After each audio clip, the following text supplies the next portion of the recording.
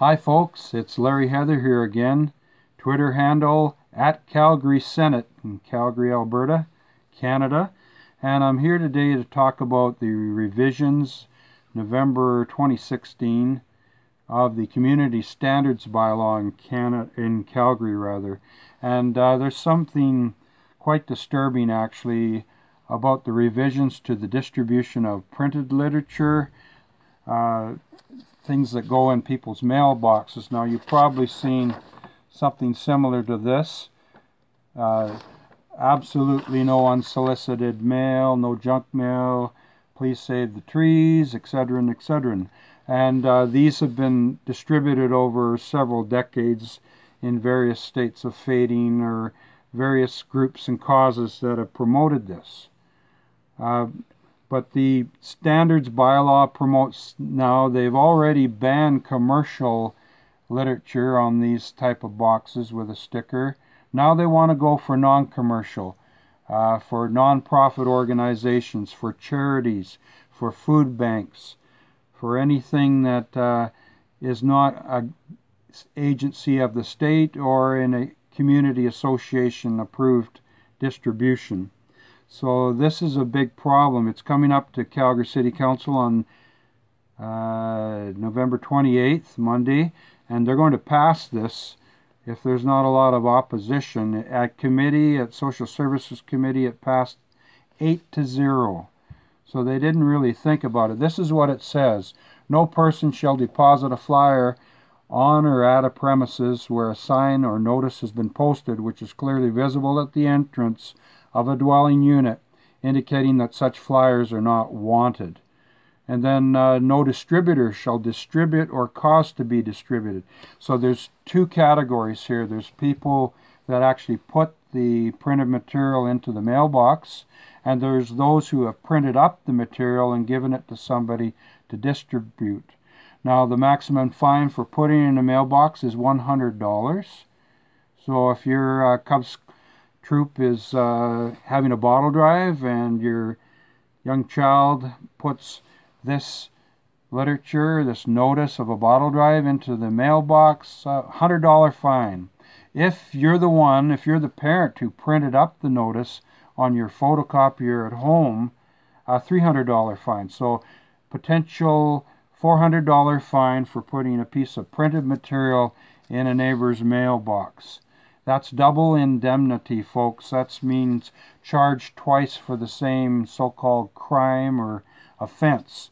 Now, why is this a problem?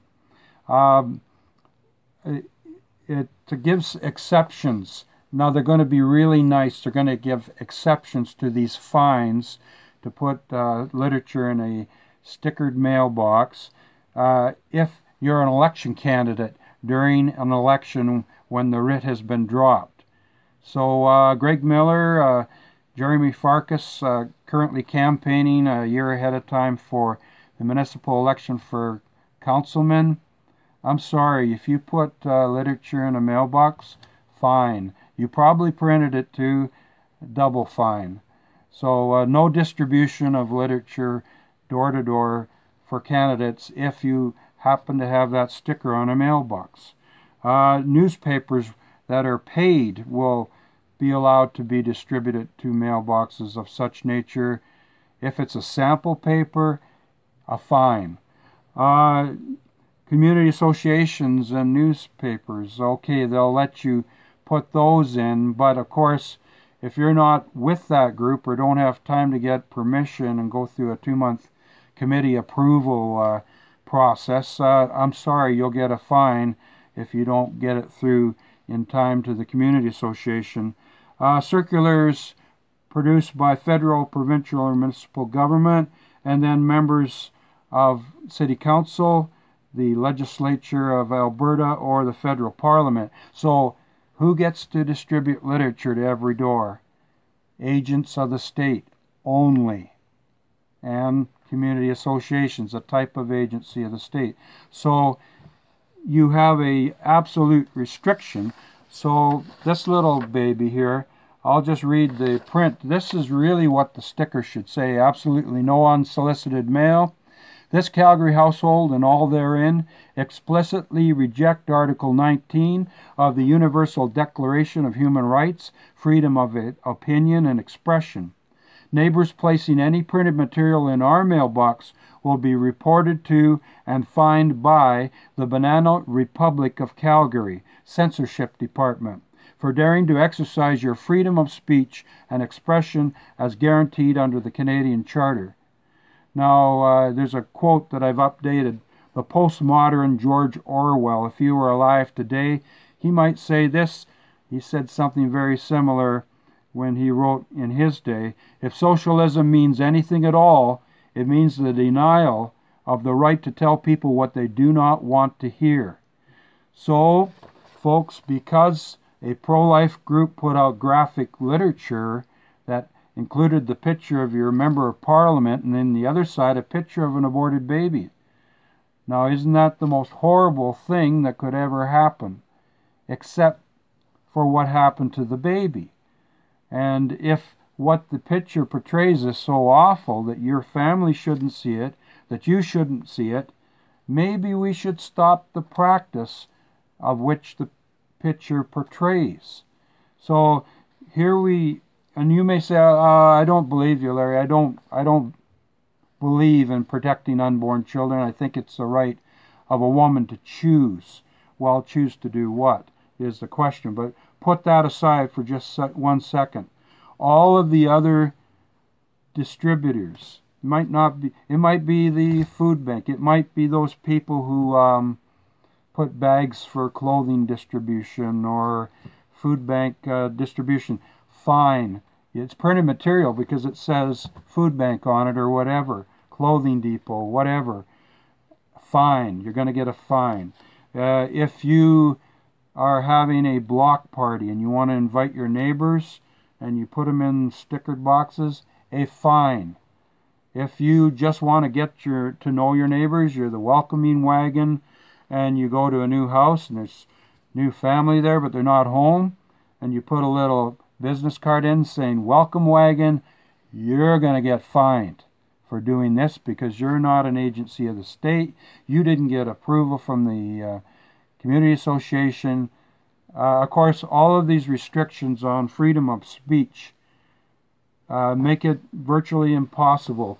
It creates an atmosphere of fear about communicating with your neighbor just because they put a sticker on their box, as if that means I have a right to cut myself off from all democratic discourse with my neighbors just because I have a chip on my shoulder or I don't like big sheafs of advertising material, whatever. The moment you start getting the city of Calgary to enforce this for you, the city is violating the Canadian Charter of Human Rights, the Charter of Rights and Freedoms, because they are becoming an agent of stopping your neighbor from expressing their free speech or expression of speech in the printed form to you. So I would ask you to phone your counselor as soon as you can. Tell them do not vote for these provisions in the Community Standards Bylaw restricting the distribution of printed material. I guarantee you, you may think all these other groups, you don't want to hear from them. So forget about it. Don't even worry about the restrictions. But there's going to be an issue someday. It could be environmental, could be political, could be social, whatever. It might even be something about health. But you want to distribute it, you want to get it to every door. Well, I'm sorry. They passed this, and now there's a veil of fear over the city of Calgary. I ask you to phone your counselor, phone the mayor, and tell them on the 28th of November, do not pass this. Do not, because you're making a huge mistake. Yes, it might restrain temporarily the pro-life literature until it's challenged in the court inevitably and overturned. Meanwhile, the city solicitor saying, oh, we checked it all out and we'll defend it in court. Yeah, but they're not paying their own money, are they? They're using your money, the taxpayer, to do it. So I just ask you, what are you going to end up with? you're going to end up with a city of Calgary like this. You know, they'll paint a smile. They'll do a citizen satisfaction survey and whatever, and they can distribute this to every box. But don't you dare do it yourself, or you're going to get fined. Thank you very much. Larry Heather at Calgary Senate.